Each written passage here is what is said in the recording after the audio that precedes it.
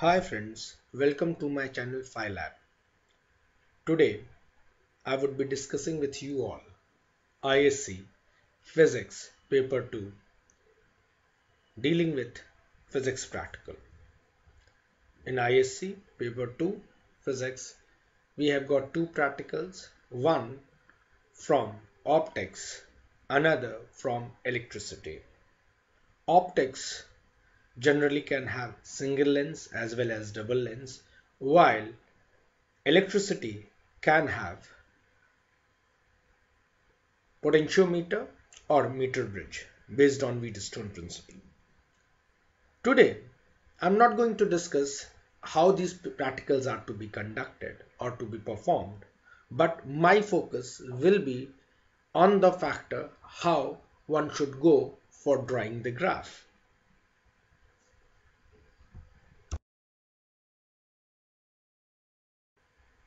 While drawing the graph, the following things must be taken into account. The graph generally carries a weightage of 5 marks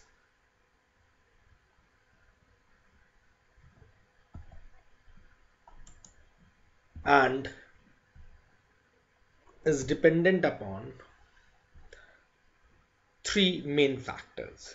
First, G1 is allotted to the child or the candidate if he is clearly able to mention title, scale, label, and origin of the graph. So don't forget to mention the title of the graph. For example, the title of the graph may be a graph of V against U, or a graph of optics experiment, a graph of electricity experiment, or even a graph of voltage against current or V against I. So such type of titles must be mentioned on the top of the graph. Next, second thing, candidates or learners most of the time do a big mistakes while mentioning the axes. The axis of the graph must be properly labeled with units.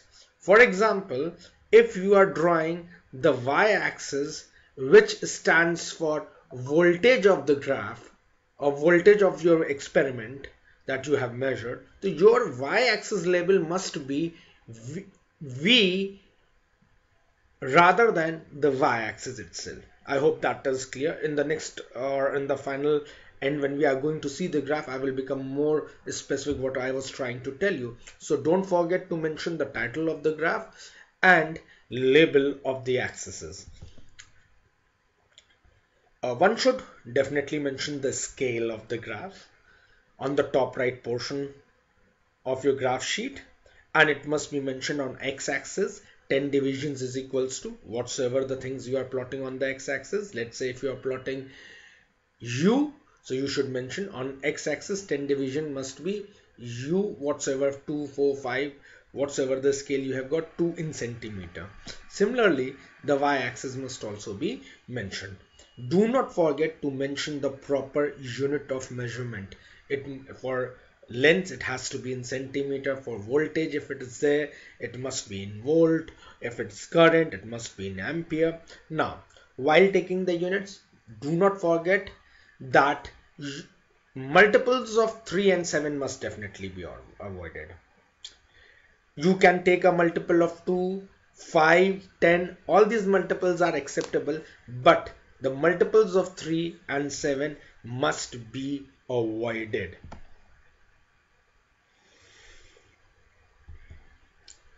Chosen scale of the graph must be uniform, though they may be different for different axes. So it can be different for different axes. Please take care of this part.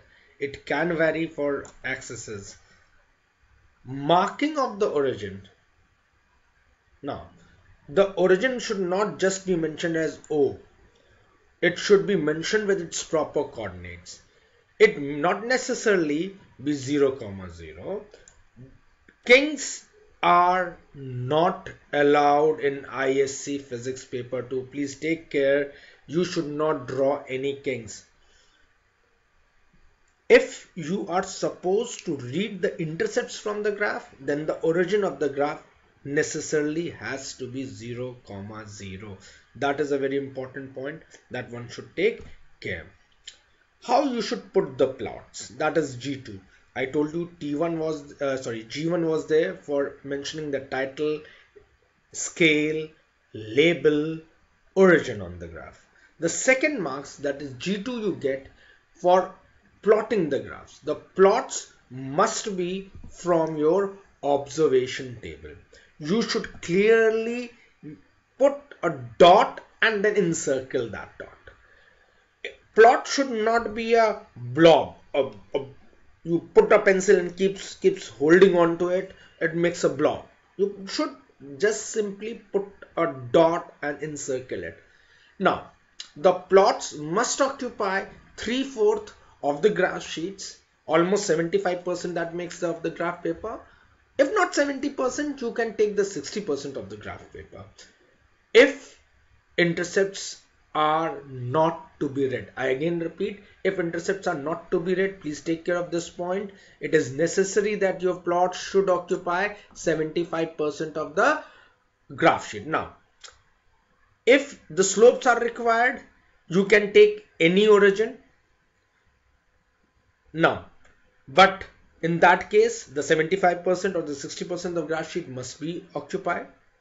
If you are reading the intercepts, either y-axis or x-axis, it is necessary that the origin has to be 0, 0.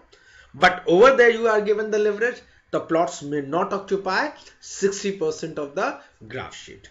Graph is plotted always y against x. So y-axis against x-axis. So if the question paper says P against Q, remember the P goes on the y-axis while the Q goes on the x-axis. That was for the G2. So now again repeating, G1 for title, scale, label, origin. G2 for getting the plots correctly marked on the graph sheet. Now you get the third marks, that happens to be G3 for drawing a best fit line. Now that is one of the biggest confusion most of the candidates have. What exactly we mean by a best fit line? Now best fit line is a line or a smooth curve which passes closely through all the plotted points. Okay, it may or may not cross through any of these points. The scattered point must lie equally on either sides of the best fit line. Probably if you have done regression, so you know the perpendicular distance of the scattered point must lie equally on the sides of the line that you have plotted, line of best fit. Okay, the line or a curve has to be a thin uniform line, and it must be extended well beyond the plotted points. Now, most of the candidates forget this point. They simply make the line, just start the line from one point and they terminate at the second point. Now, that is where it is wrong. The line must go beyond the plotted points. If possible, they should cut the axis if possible. Okay. And if not possible for them to cut the axis, to make sure that you are ending it with the arrowheads. Can you see over here? This point, arrowheads. The line must end then in that case with the arrowheads. As I told you, the plots of best fit line must occupy the 3/4 or 60% of the graph sheet, provided the slope is to be calculated. If intercepts are to be calculated, origin has to be 0, 0, and this then in that situation is no longer required, 60% rule. Now, if you are supposed to read the slope, choose any 2 points, S1 and S2, well separated from each other. Well separated from each other. And this separation must almost be half of the length of the line. Now, that is to be there, half of the length of the line. S1 and S2 must lie on the best fit line and must not be the points of observation table. They must not be the point of observation table. I would like you to take care. They must not be the point of observation table. Now, S1 and S2 coordinates must be marked on the graph clearly with the coordinates mentioned, and probably let's see if it is possible for you to highlight this point like this, do that. If you have been asked to read the intercept, mark the intercepts clearly on the graph. Okay, do mention those coordinates of those intercept. Don't forget to mention the sign and the unit if any you are getting with the slope. And this slope must be calculated correct up to 3 SF. It should be correct up to 3 significant figures. Take care of these points, guys, and I'm sure you are going to rock your practical examination. Thank you guys presently for this much. Or review whatsoever I have told you with a sample graph. So I'm about to show you one of the sample graph of a candidate. Over here you can see it's a graph of Q against P. So Q goes on to the y-axis while P goes on to the x-axis. And just a quick revision of what I told you, there were the 3 basic areas where you can gain the marks. One is awarded for title, scale, label and origin, that is G1. Another one was for plots from the observation table, that gives you G2. And the third one is for the best drawing the best fit line, and that is for marked over here as G3. So let's see, has the child mentioned the title of the graph? It's missing. Definitely that is the area where he is about to lose the G1 marks. So the title of the graph must be there, maybe a graph of V against U or something like that. Then the title, after title, it should carry the scale. The child has very clearly mentioned that the scale 10 divisions on the x-axis is equals to 1 centimeter inverse. So you can see these 10 divisions corresponds to 1 centimeter inverse. And then on the y-axis the child again goes and mentioned that the 10 division is equals to 1 centimeter inverse. So you can see over here the child has mentioned those 10 division is equals to 1 centimeter inverse. Then comes the labeling of the axis. You can see the child has mentioned the labelings very clearly. What is on the x-axis? He has said P is equals to 100 upon U followed with its unit. Similarly on the y-axis you can see the child has mentioned Q is equals to 100 upon U, 100 upon V, centimeter inverse. So all those points are very clearly been mentioned over here. Then comes the plots. You must notice the child has shown the plots very clearly. He has taken these plots from the observation table, encircled it with or without mentioning the coordinates. That's up to you whether you are mentioning the coordinates or not. Now, on the axis, the kings must not be marked. Origin must be clearly labeled. It must be 0, 0 if you are about to read the intercepts. This question definitely suggests that the intercepts are to be read. So the child has marked the origin as 0, 0. If it was the slope, it could have been any origin, but in that case the plots must have occupied the 75% of the graph sheet. But here, since you are needed to read the intercepts, so this condition of 75% is not required, and that's the reason why you can see the graph occupies only this much area. Now the graph occupies this much area only. Another very important aspect is that while taking the scale of the graphs, ensure that the multiples of 3 and 7 must be clearly avoided. Now the intercepts are to be read. The child has read the intercept.